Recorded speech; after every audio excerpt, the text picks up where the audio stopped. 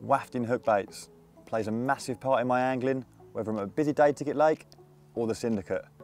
Some people struggle getting them set up, so I'm going to give you a few tips on how I do it, and hopefully it's going to put a few more fish in the bank for you.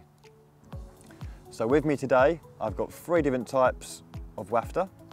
We've got the pastel barrel wafter, which comes in various washed out colours. We've got the balanced wafter, and new to the range, we've got the cork dust wafter.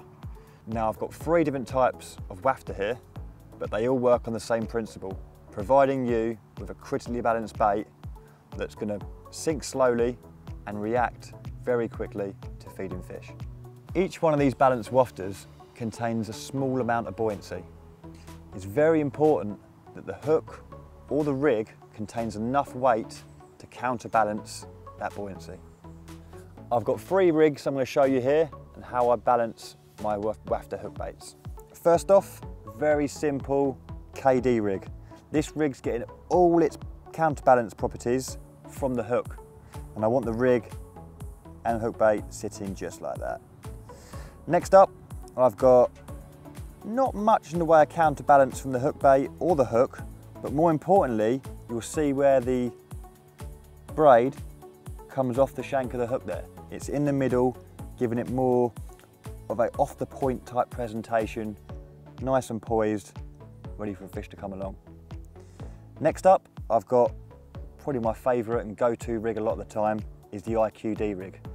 This rig is getting all of its counterbalance properties from a heavy hook and also 2 bits of putty placed on the hook link itself, which is going to give me a very heavy hook and the hook bait just wafting over the top. Now the IQD rig is a very heavy presentation. We've got a heavy hook there, quite a large hook bait as well, and it's perfect for fishing over a clean bottom. Next rig, I like to fish this one on a clean bottom also, but it will fish very effectively on light siltweed. Fish are not feeding so hard, another great little rig with a small hook bait, they're going to find that and suck that up hopefully. And next off, it's a very simple rig and it fishes over a multitude of bottoms.